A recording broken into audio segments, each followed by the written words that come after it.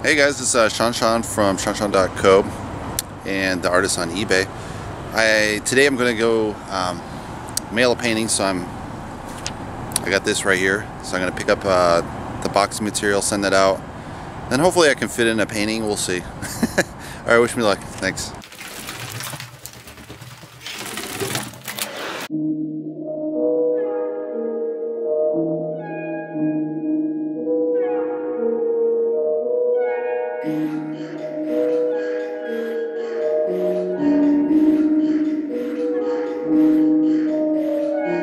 Alright, so about ready to go to the studio.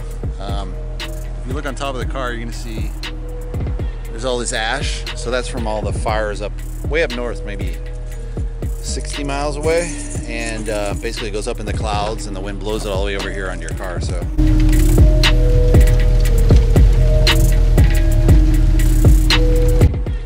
basically I have people's houses on my car right now. Kind of sucky, right?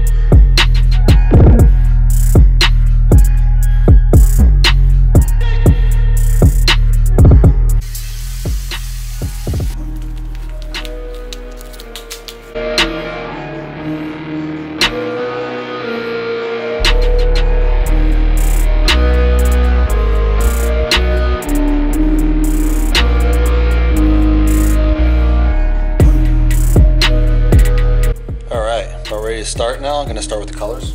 So we got Phthalo Quin Blue, Primary Mars Black, Quin Burnt Orange, and Iridescent.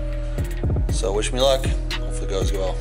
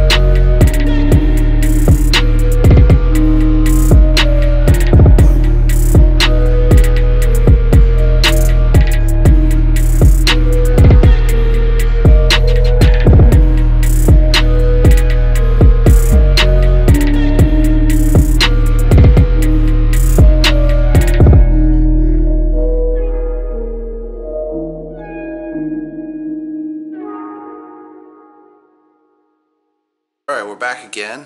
Just finished up. I just need to sign it, but I can just look at it now. It's not going to make a difference. So zoom in here. Got a lot of different angles at the top. Working down.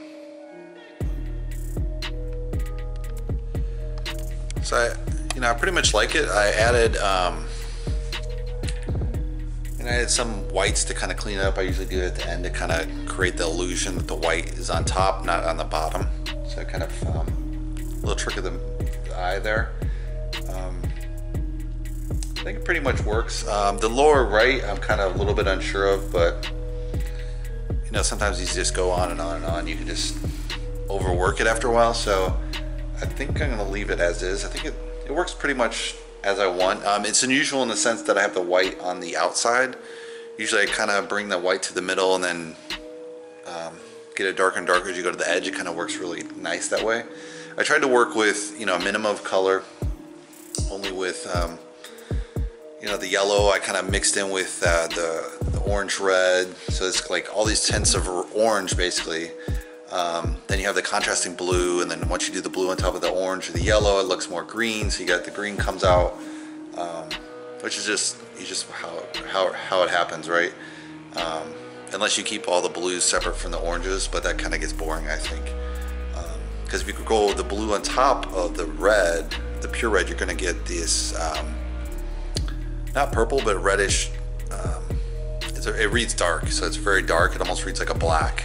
There is no black in it. I've done black in the past, but I don't think it's really necessary. If you got a really dark color, it's going to read black. So a pure black you really don't want anyway in a painting. You want, if you want to be lazy about it, take black and mix in some color, like a red or blue or yellow, whatever you want, just to make it slightly off black.